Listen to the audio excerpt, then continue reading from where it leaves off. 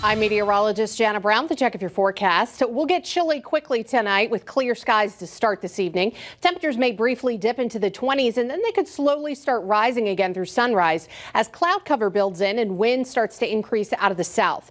We'll have a blustery Wednesday on the way with early cloud cover giving way to partly cloudy skies for the afternoon. Another unseasonably mild day, potentially record breaking as highs approach mid 50s.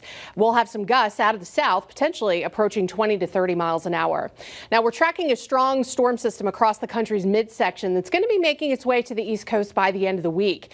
Now it looks like shower chances for us will start to increase Thursday afternoon, and then we'll have a period of some heavier rain possible Friday morning as our cold front comes through. Can't even rule out a rumble or two of thunder, and we'll have some strong wind gusts first out of the southwest and then out of the northwest behind that system.